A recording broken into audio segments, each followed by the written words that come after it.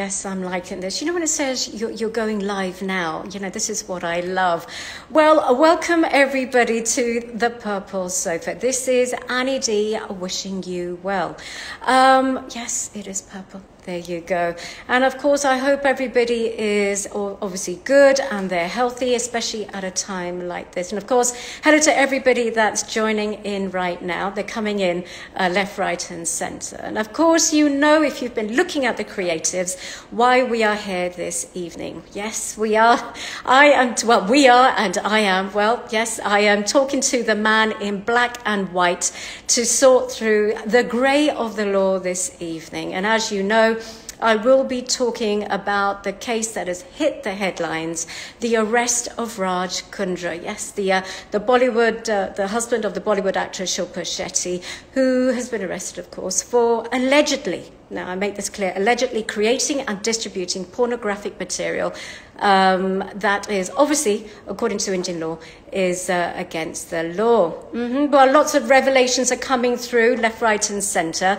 So the idea of today is to actually sift through it. That's why I am glad to be, well, welcoming, Instagram willing, welcoming senior advocate Vikas Pahwa to the podium. And if you have seen my IGTVs before, you know he is no stranger to the Purple Sofa. He has graced it before when we have been talking about the suspicious circumstances of the death of Sushant Singh Rajput. Of course, he is here today. And just to familiarize yourself, well, he does advise on criminal, commercial, contract law, and much besides. He has had lots of experience dealing with cases on fraud and money laundering, and he has represented a lot of high-profile cases, including Shashi Tharoor and Naveen Kalra. So there you go. So a man in the know. So I am glad that he's here today, because you never know, by the end of this evening, you know what, you see how this goes. Shilpa Shetty might just slap me with a defamation case, you know, with 25 crores written on there, and that would be a bit unfortunate. So I am glad that he is joining me, and I must say hello to absolutely everybody that are coming in. Yeah, wave, everybody. Karan, Andrakesh, Akshin, good to know that you're on. Hello to absolutely everybody. Now, let's see if we can do this. Yes, oh yes, I think we might have him on. And I am so glad that there's somebody else that's just as inept at Instagram as I am. It makes me feel so much better. I know that's a sad way of looking at it, but you know, I am human. And I'm sure that's what Raj Kundra said as well. But while Vikas is joining in, I'm going to say hello to all of you. So Unschooling Lives, the Logical Current, hi people. Oh dear, well, I've got lots of people requesting lots of other interviews as well. Oh dear, but this is the one. Now, because I am sending you requests, I hope you get it. It's sent successfully, so all you have to do is just press on the screen. So I hope you can do that. Do let me know if there's an issue. You can actually comment at the bottom and I'll get it. Or you can send me a request yourself and I'll be very happy to accept as well. So Ben Tahar, good to know that you're in. And Anil Kumar, good to know that you're in too. Oh yes. There you go. I'm going to go live. I have it to accept as well. Because I hope we connect. Oh dear. But it is one of those evenings. It is very rainy. Oh, hello. Welcome once again, Vikas. How are you? I'm fine. Hello. Good evening to you. Thanks for inviting me once again. No, it's an absolute pleasure. So how is crime treating you these days?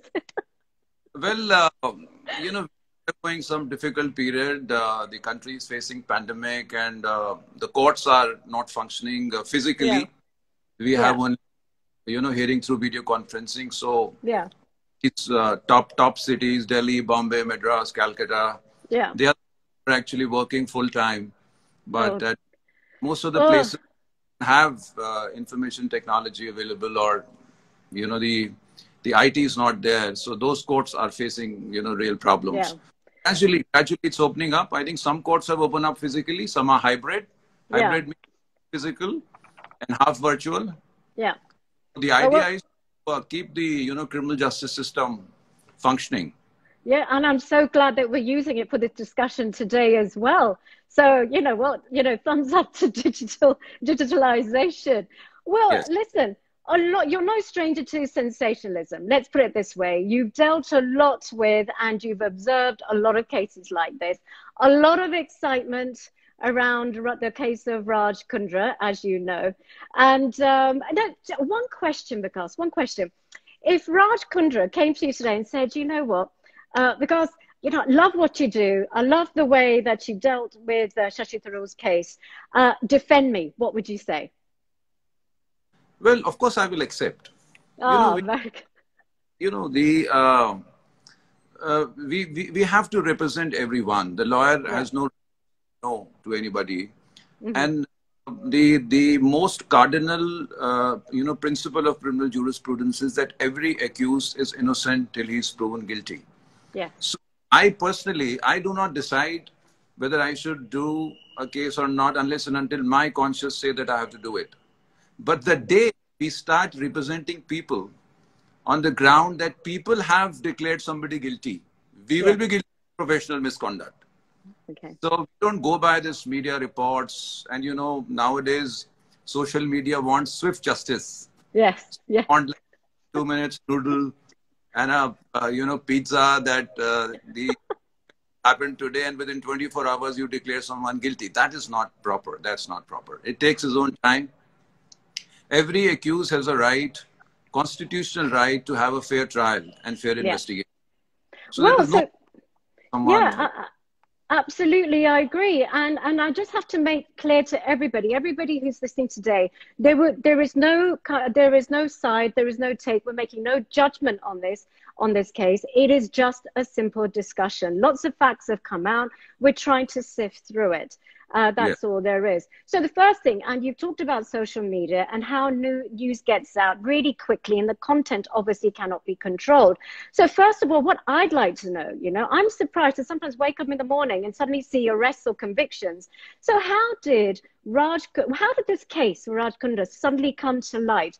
I mean, was it a tip to the Mumbai police? Was it just by chance? Was it because they were chasing him because of the Bitcoin scam or the match fixing scam? How did it come to light, really? Well, look, I don't have any personal knowledge, but of course, from the media reports, what we have seen is that some complaints were filed in February 2021 by some aggrieved women that they are being harassed. And then a complaint was also filed, probably that some video is being recorded in a bungalow in Mud Island. So on of that complaint, the police got activated. They raided that bungalow and they found that some act was being performed and it was being filmed. I think from the entire investigation started. So from February till about now in July, they found that he's a co-conspirator and he's the person behind, filming this and then circulating, then had an app, sold subsequently. These are all, matter of investigation which is going on. But it started in February, according to my knowledge. Right. So, you know what? I just want to ask you this very directly. This is a layman asking, okay? So I don't have much knowledge of the law, and this is why you're here today, to give me a bit of clarity and shine the light. We're talking just, adult movies. I mean, is it a big deal? Is it that serious? Or is it just a storm in a teacup? No, I think it's serious in the sense that, there are some things which are prohibited in law. Yeah. So we strictly go by the law in India. We have Information Technology Act. I think he's being charged under Section 67A. Any act which is, sexually explicit videos or an act, conduct, if it is circulated, it is prohibited in law and it is punishable.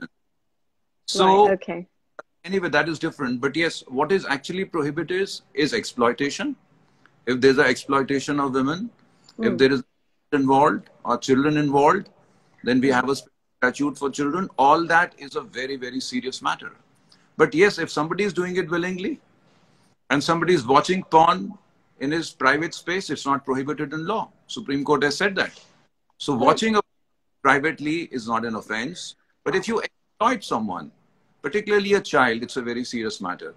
And if you exploit a lady, so you know why I think Section 420 is also invoked in this case, that you call a lady, you promise her that she will be, given a role in a web series, and for that she has to do a particular act, is also like an exploitation.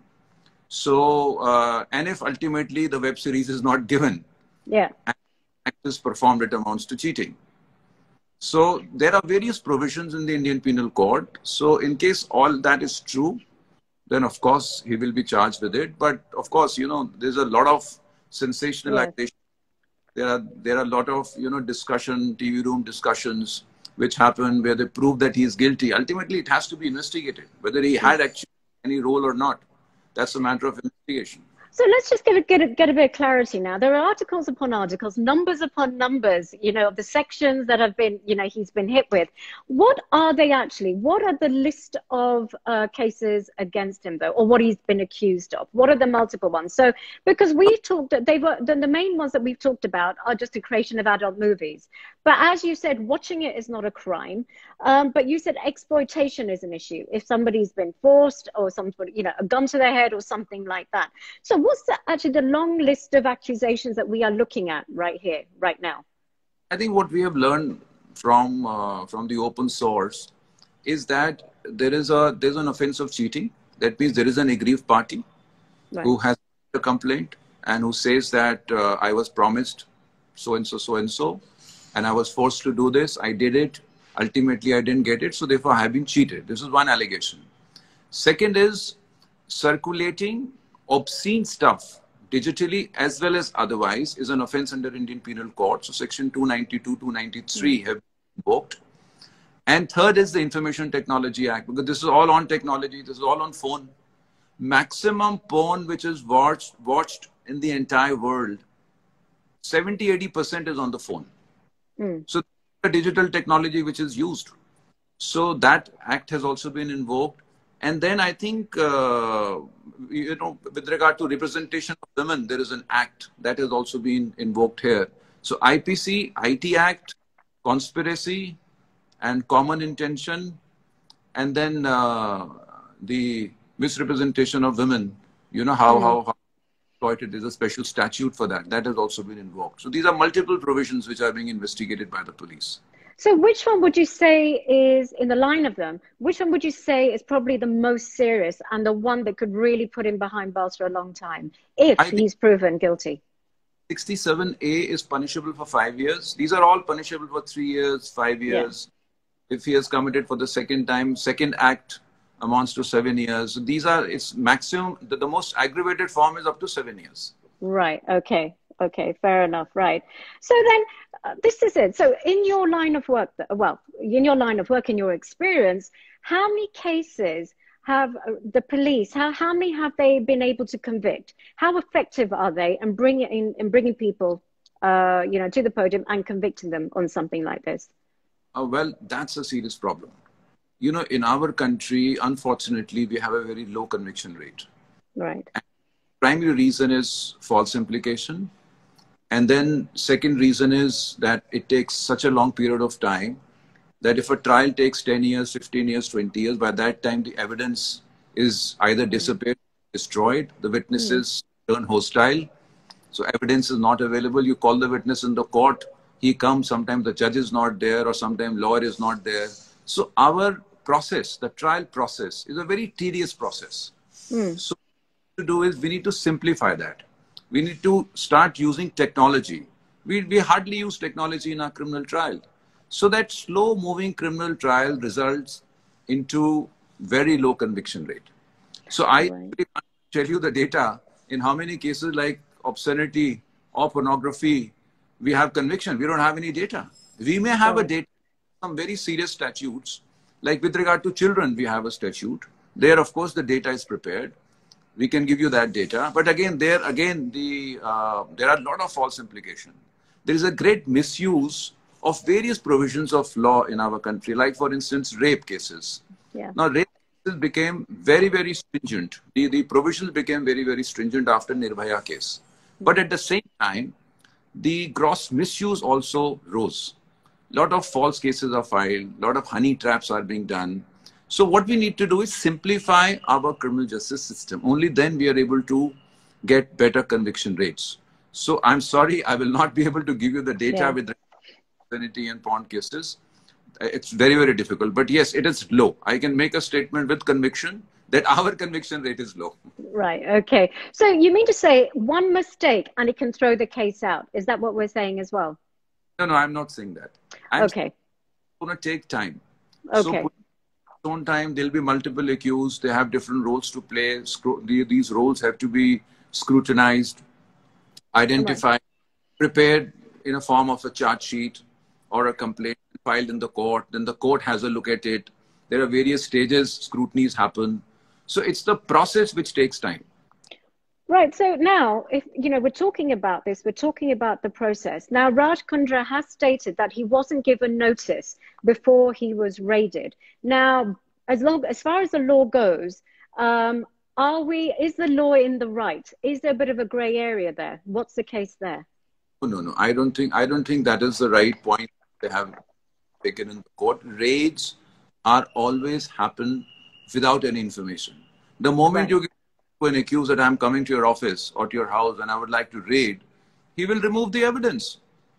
Right. So that's the law. The raids more often are always without any notice. They don't have Mm. to tell that we are coming to your house and raiding the premises. Otherwise, the whole purpose gets frustrated.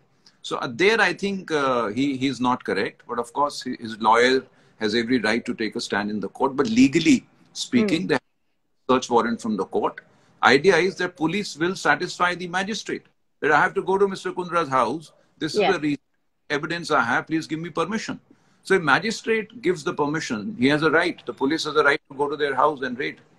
That's the law. Right. I'm not Okay. just specific to this case. I'm just telling you the general law. Right, because his lawyer was quite adamant, and he seemed to be quite adamant when I read that article that, I wasn't given notice and it's not allowed. So that was a bit of the confusion that we had. Then, of course, as lots of stuff coming out. He applied for bail. It was refused. On what basis? What basis? Because from what I could read, what I have read, in various articles, that if they released him on bail, he could tamper with some evidence or he could bully a witness. Now, is that a valid reason to refuse bail? Well, I have my personal view, which I can share with you on bail because we argue this day in and day out. Uh, our bail laws have to be liberalized. Unfortunately, what's happening nowadays is that achieving bail in the court is like achieving an acquittal of a case.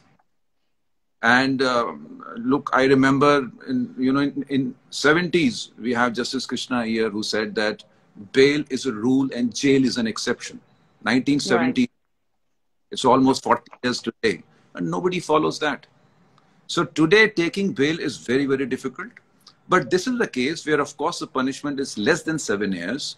So the Mm. category, it is not in a grievous, case. This is a case where the law itself says be liberal in bail.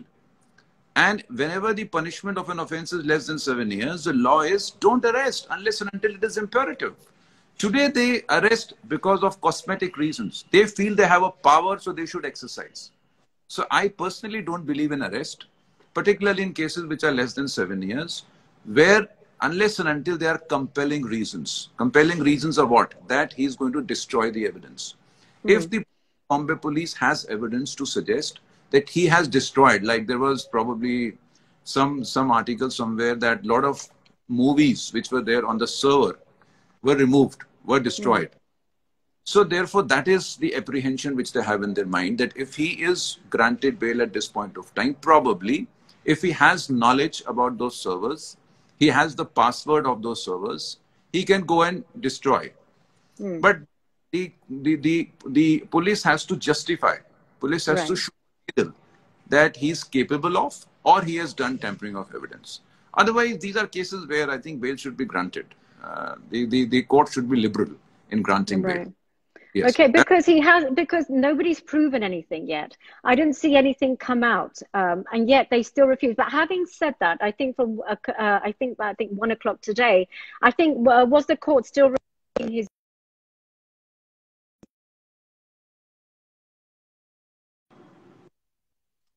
Was the court still reviewing his bail request. Sorry, I got a bit of a pause there.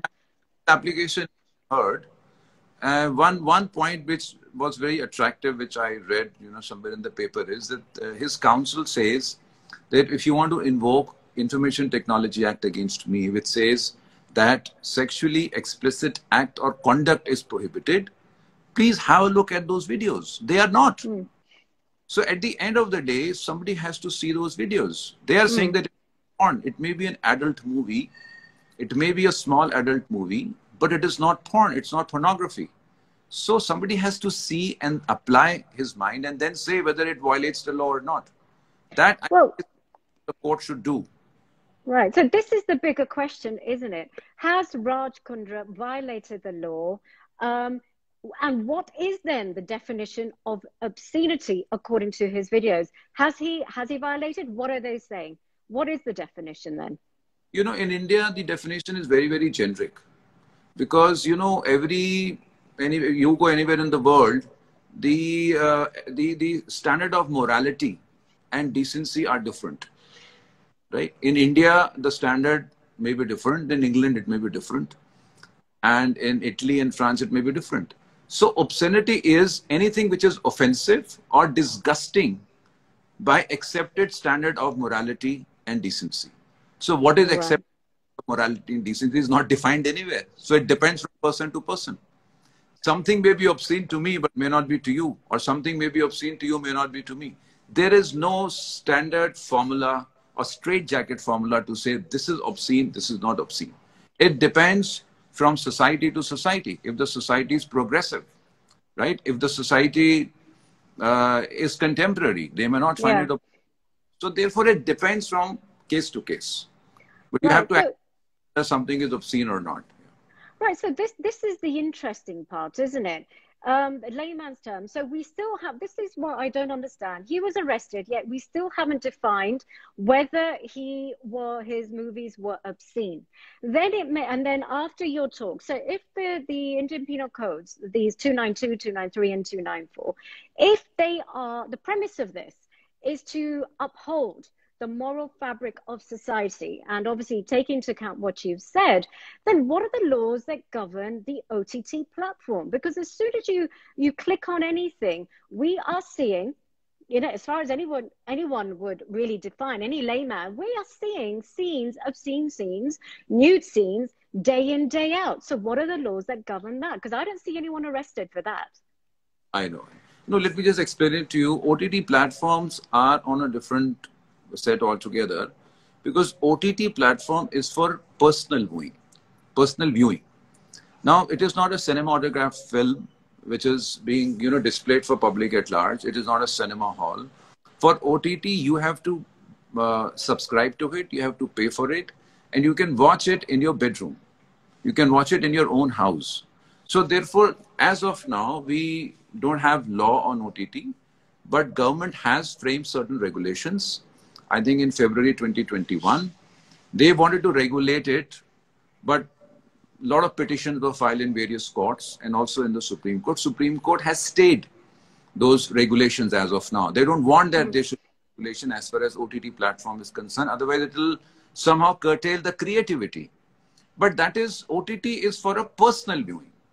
So what is regulated under the Cinematograph Act and many other laws is something which is for public exhibition. Like a film, you need a certificate under Section 5 of Cinematograph Act. If there is a theater, then you have to take the license. And of course, you need a certificate, whether it's a U certificate or it's a certificate. So as far as OTT is concerned, as of now in our country, it's not regulated at all. That's why you could see a lot of explicit sexually oriented scenes which are there, which are not. So something has to be done. If you really want to control it or regulate it, you have to regulate that content also. Otherwise, the content of Mr. Kundra's, so-called films, but if you compare them with what you have on ETT, which you are permitting openly, there is no regulation, then this arrest is completely unjustifiable. Because yes, so I in fact agree with you. The lawyer should compare the video with the OTT, because OTT is openly everybody on the road, has a mobile phone, which is like a television. You open, you watch a movie on the Netflix. There is no control. You can watch anything. You can watch a very close to porn. I'm not saying those are porn movies, but very close to porn. We all know Yes. what OTT content is. Yeah, absolutely. So this is why there are just so many inconsistencies in this for me that I couldn't help but question it.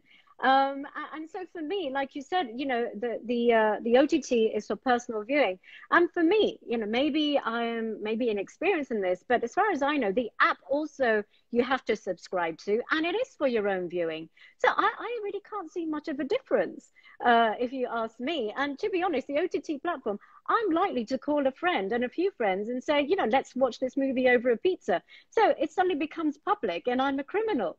So I don't know. So, should I be arrested as well? So I'll just clarify. So according to the sections, is cheating. That means there is someone who has been cheated. There's an exploitation of a person, maybe a lady in this case. And also section 67A. Now, 67A is not applicable to OTT at the moment. Although the regulations which were framed by the government, which now have been stayed by the Supreme Court, says that even the OTT platform like Netflix will comply with the rules and regulations. As of now, they are not doing it. So there is some kind of a dilemma. There's a dichotomy, I feel. Yes. Some clarification. Supreme Court should step in. Supreme Court should decide this issue. Otherwise, a lot of people will unnecessarily be harassed, just like him. In case his films are at par with OTT, then why should he be? Unless and until there's a case of exploitation or a child pornography. These are two I have to repeat again and again. Yeah, so there you go. So the case of then, for example, if you ask me, right, it's the personal thing. I'm making no judgment, really. It's just me thinking logically. I think his arrest was probably premature because there are inconsistencies. We're not compatible because we're not putting everything on the same playing field, the level of playing field. So therefore, the next point is then, as you said, exploitation. So that makes it more serious. So that's the bit that maybe won't get thrown out. So have we proved? Because as far as I know, the contracts were signed by the ladies. None of them had a gun put to their head. There was an exchange.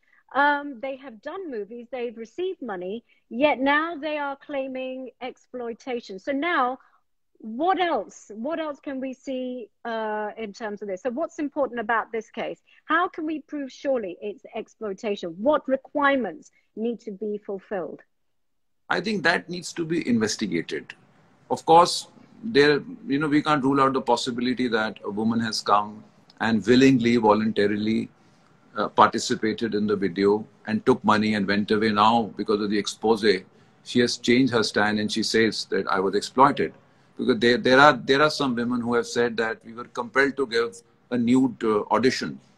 That is what the newspapers.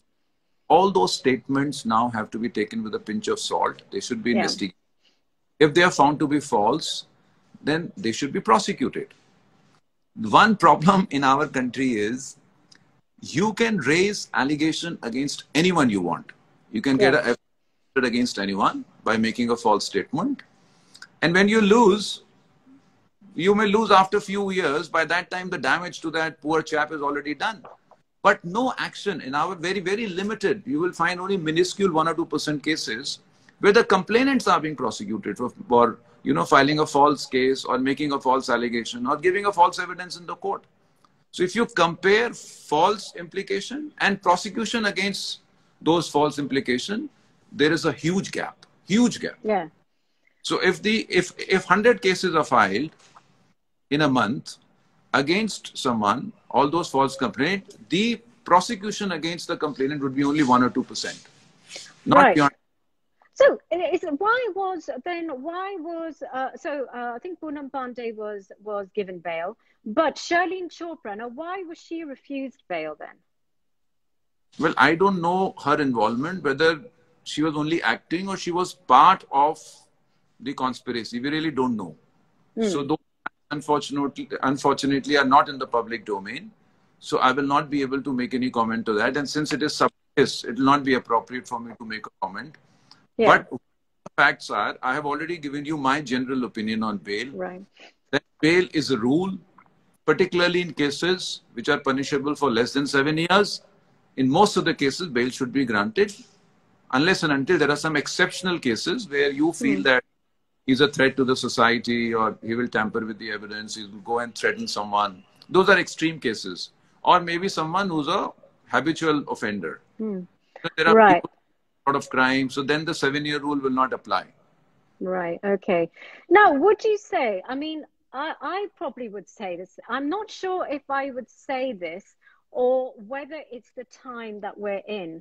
But do you feel that Indian penal codes relating to this are archaic? I mean, there was a time ages before when I think that Pakistani writer, Sadat Hassan, I think, Manto, was also dragged into court for just using the word breasts. And then it was just dragged out of court. Do you not feel that we are archaic and it really needs to be kind of brought into the modern world? Do you think there's a case for that? Do you think Raj Kundra's lawyer can actually fight for this? 100% I agree with you. Indian Penal Code was framed in 1860.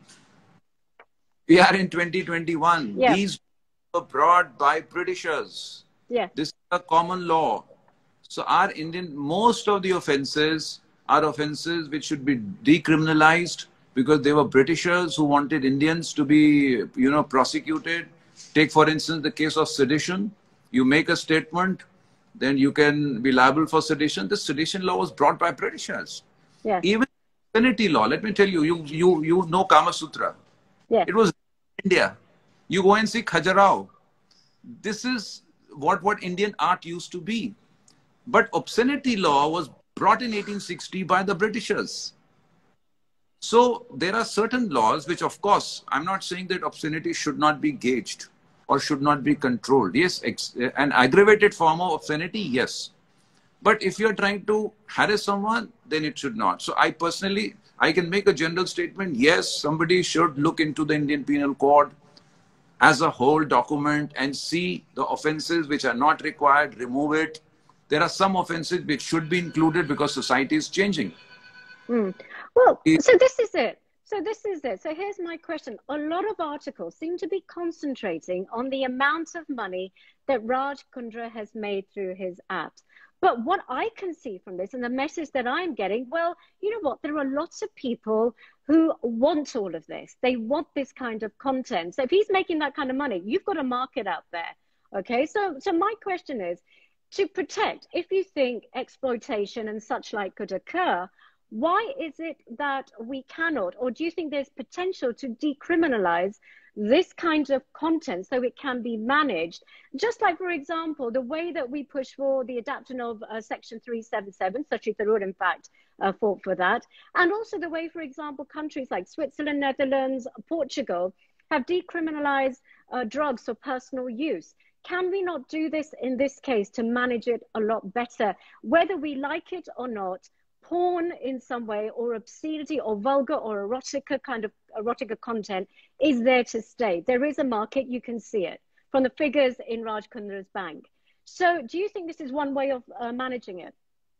Well, I 100% agree with you that laws have to be reviewed every decade because of the change in the society. And contemporary society is different. Societies in 1670s and 80s were different. So we have to, give away the laws which were there. Even the procedure needs to be changed. So I agree with you. Laws, if you want to go in specific, I can point out. But since we are focusing on obscenity, an aggravated form of obscenity, yes, of course, 292, 293 should be relooked. And there is a vacuum which I just, once, since you were asking the question, it came into my mind.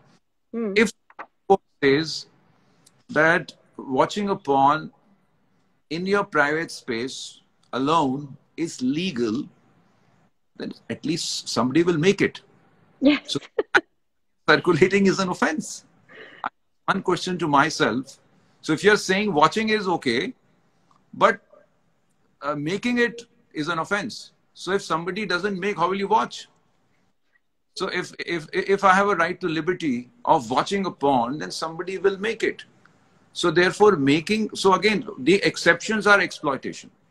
Yes. If there are instances of exploitation, please check it, please prosecute it, convict them in the court of law. They should be punished. But if it's being done willingly, just like it's done in OTT, I think we certainly need some change in the law. It should be liberalized a little bit so that we make it compatible to the contemporary society. Right. So should we then? So probably in favor of adapting it, modernizing it. But would you say it could be legalized, or do you think it's a bad thing if it was legalized to a particular? That's going further down the line. Well, I have very radical views on various things. I personally feel even prostitution, which is happening all over the country, should be regulated. Yeah. Legalized. Drugs should be legalized to a certain extent. As you rightly said, for self-consumption, if it is not an addiction, why not? We have to look for it. Before 1985, we didn't have any law on drugs.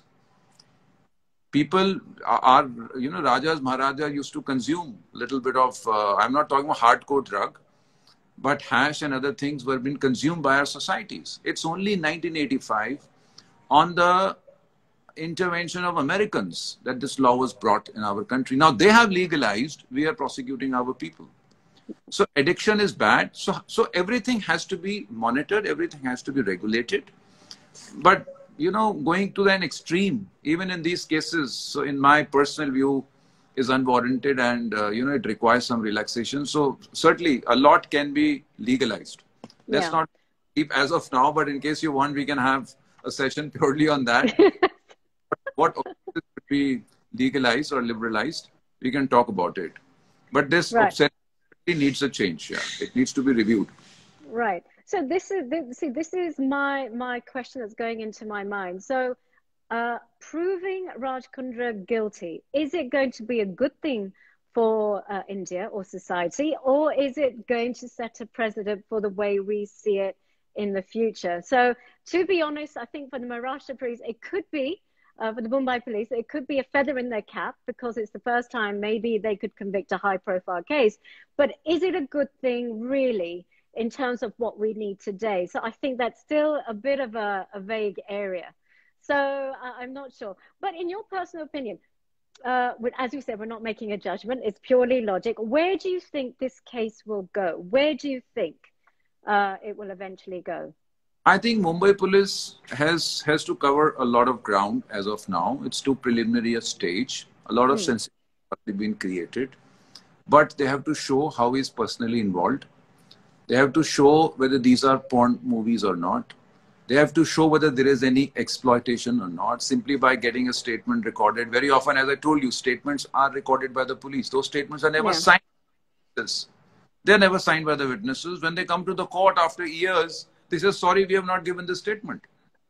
So when you record the statement, at that time, only prima facie view has to be taken. But when the witness comes to the court for his examination, he says, sorry, I never said this. So it's very difficult to pass a judgment at this stage. It's very, very difficult for me to see what will happen tomorrow. It all how effective the investigation is and what kind of material they collect to implicate him. So conviction is too far-fetched as of now. And we should not look at conviction. We need to look at, finding out the unvarnished truth in this matter. What is the job of a cop? Job of a cop is not to convict people. Job of a cop is to find the truths and then penalize the accused person. So what they do is they arrest a person. They said, he's a suspect, I want to arrest him.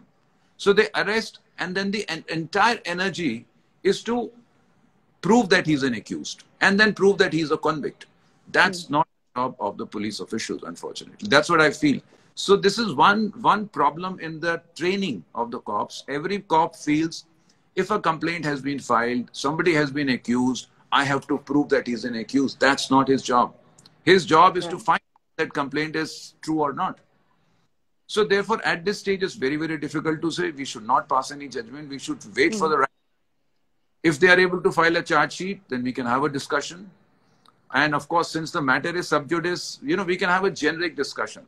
One should avoid having discussion with regard to pending investigations. and pending trials. I personally don't like it, but we can have a generic conversation, not on the evidence collected by the police as of now.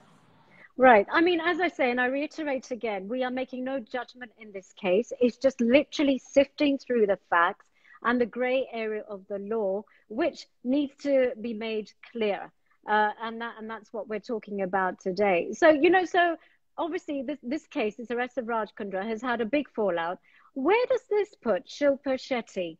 Now, is it possible that is there a likelihood that she knew nothing of this? Because she seems to be claiming that she didn't directly say that I didn't know what my husband was doing. I didn't exactly know what my husband was doing, or I didn't know the exact content of what he was creating. Now, is that a bit of a vague area as well? Because she's slapping a defamation suit on everybody, and 25 crores is a lot of money.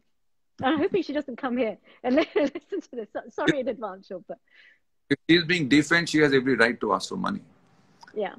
Being defamed, she makes a categorical statement that I have nothing to do with this. So we have to accept it at the face value, unless and until the police has a contrary evidence. So not on Shilpa Shetty. Onus is on the police to show that she's involved in the day-to-day functioning of this business. So, you know, the onus, at the end of the day, every state case, the onus is on the state, not on the accused. Accused is presumed to be innocent till he is proven guilty. Now, in this case, she says that she is not aware of it. We have to accept it. Unless and until police says, no, she was there, she used to come, she has signed certain documents. If they show an involvement, of course, police has every right to move ahead. When she says it, we have to accept it at her face value, that whatever she says is correct. And it's very much possible that she may not be actually aware of the content. She's aware that some app is being, some business is going on, etc., etc. But I mean, I can't say anything. It's very. But this has made a statement, accept it at a face value. Well, because so involvement is one thing, but defamation. So now freedom of expression is another. So if you're going to kind of slap a lawsuit or something to media outlets, Facebook and Instagram, does not interfere with freedom of expression and just general discussion of the case? Because I see nowhere that somebody specifically said, you know what, I think you're involved. No, I think there are some people who have made that kind of statement. That's why she has gone to the court. Now, easy for anyone to make a statement without having an evidence in his or her hand. Before we have to be very careful. You know, we are in a different world altogether. And one big problem in our country is that we can say whatever we want without even ascertaining the truth, without even having a material in our hand. Particularly the media houses, the way they have a trial, they can say whatever they want. Just one slip of paper of, something which is written on that is flashed, and then it is taken to the next level. That, I think, should be prohibited. And if she is that she's innocent, she says she was not involved, I would say we should accept that statement unless and until there is a material to rebut that.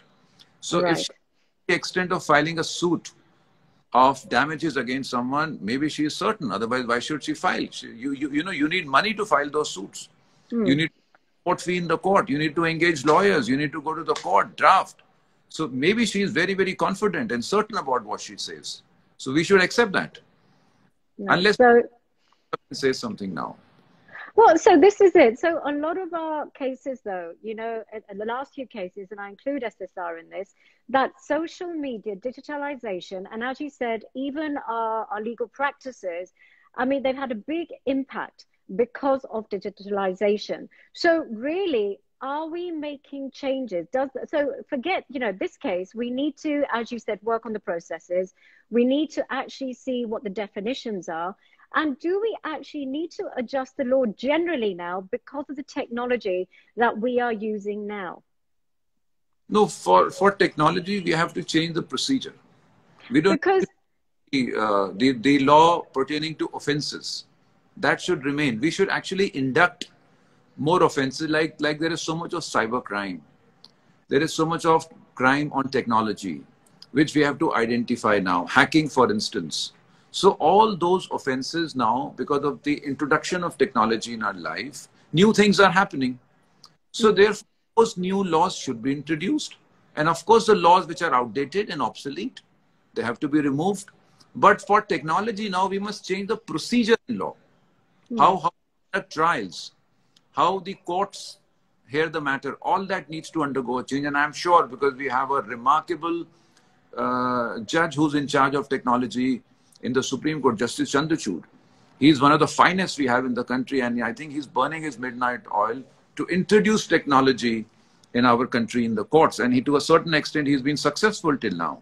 So in a different world, post-pandemic, the courts will be in a different shape. Look, I sit on this table where I'm sitting, and I appear all over the country. I can do Supreme Court, I can do High Court, I can do District Court, I can do Ranchi, I can do Bombay sitting here on my table. So life has changed. The only problem is that we all gain weight now. Yeah, this is it. Well, see, this is a good thing of technology, that you only see this part and not the rest. So basically, we have come to the conclusion that there is still no black and white. There's still a lot of gray. And there may just be an overhaul of the legal system in some way, or the laws, these particular laws, to be had before we can actually have something that is just in this case. So this is what we are saying. So this case could go on, couldn't it, for a long time? Is this what we're saying?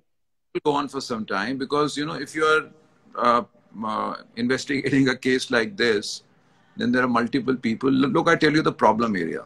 Multiple people involved in recording, in technology. See the jurisdiction. Biggest problem would be the jurisdiction. This app probably is originated from UK. How do you do that investigation? So you can do investigation happened in Bombay. How will you do the uploading in that part of the world? The sale which takes place in that part of the world, money which is generated in that part of the world, is all, you know, something which will take years. Yeah. That is one reason why bail should be granted. Because if your investigation cannot be completed in 60 days, in this case, the outer limit is 60 days. Can you imagine Mumbai police to conclude all jurisdictional investigation from you know, if there are people who are involved in that, for instance, those who have, you know, conducted that act, and there are 70 odd films which have been recovered, how can they even examine that in 60 days? Yeah, absolutely. Not be over, he will automatically get bail. If investigation is not concluded in 60 days, he'll be let out just like that. Please come out, you are out. So is it a case of this magnitude with multiple jurisdiction can be concluded in 60 days? I don't think it's possible at all. So a quick question. He's a British Asian. Does the law still apply to him in every way? Yes, yes. You know, crimes, if suppose a crime is committed in India, but the accused is an Indian or a foreigner, the law remains the same for him. But the company is also in the UK, is it not? If company is in UK and in their investigation in Bombay, they find material against the company, they can prosecute the company in India. So that company will stand trial in India. Even a foreigner, foreign companies nowadays, you know, in a lot of cases of enforcement directorate, you have, you know, multi-countries, you know, jurisdiction where companies are made accused. So they all have to come and stand trial in India. Right. But that's one delay also. There are cases which are pending in the courts for 10 years, 20 years, purely at the preliminary stage of summoning, because those accused never turn up. So this is lots of issues to contend with. We could be here 60 days from now, Vikas, and we could be discussing Raj Kundra being released on bail. You never know. So I think that's another story. I'm quite confident he'll be out soon. So do I. So am I, actually. Well, you know, as Sachin says, it's been really informative. And I must thank you, Vikas, for coming on today. You've really thrown a bit of light on this, and it's cleared up a few things for me, definitely. And I hope it has for people that have listened in today, and there have been quite a few people. So I must thank you once again. And you never know, let's see the next Bollywood case. We could be chatting about it, or it could be season 2 for this one. Who knows? Certainly. It's a pleasure. Enjoyed the show, and thanks for having me over. I, absolute I pleasure. I do this day in and day out. So, apart from law, also we can discuss something. Yeah, absolutely. No, it's been an absolute pleasure. And I also need to thank the listeners as I'm well. happy if I discuss something other than law. Absolutely. Problem they have, Absolutely. talk about law, nothing else. Yeah, so nothing legal. You can't sit on the fence, and you have to give me your true heartful response if it's Yes. anything else. Then, oh, that's a promise. Then, so people, if you missed a little bit of this, please come onto the IGTV, go to rewind right to zero. Start watching it from beginning to end. You will be informed. You will be enlightened. If you miss it, then it will be uploaded onto my website, anid.in. I almost forgot my own website, which is a bit sad. And of course, you can, if you're a YouTube person, then you can see Vikas once again on Annie D in conversation with Vikas Pahwa. So all these options, you can't miss it, and no excuse to be ill-informed because there's no negligence of the law. It is not accepted as far as I'm concerned. This is what they say in England. I'm sure it's the case here as well. So thank you once again. A pleasure having you on, and hopefully we shall see you. We'll just see you. I might say soon because it means another crime that we're dealing with here. So, but I will see you once again. Thank you. Stay safe. You too. Bye-bye now. Bye-bye. Bye.